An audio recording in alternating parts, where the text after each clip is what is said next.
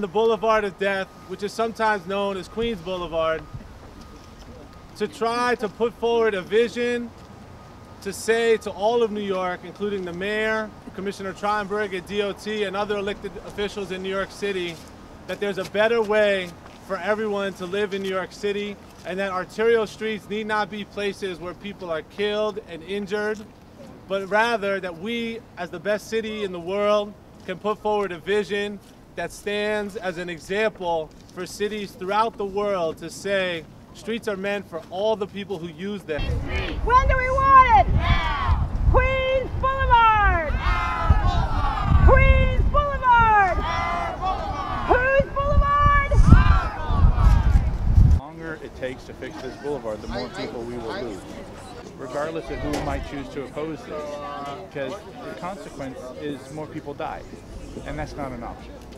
You are going to one day become a great teacher, a great father, a great uncle, a great someone.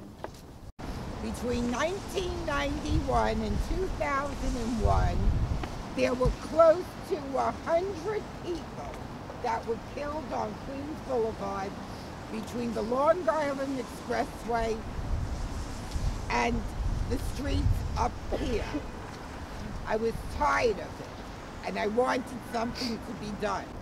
I am putting $1 million, it is there right now, into starting the project on Queens Boulevard. But there's another side to this street, and it's the side that we're going to celebrate. It's what this street is really about, and it's a Boulevard of Life. And I give it that name, and it's inspired a lot. Karen Koslowitz, our council member for this district who's with us, has a dream that people need to recognize that this is a Boulevard of Life, a boulevard that can be beautiful, that should be a destination for people.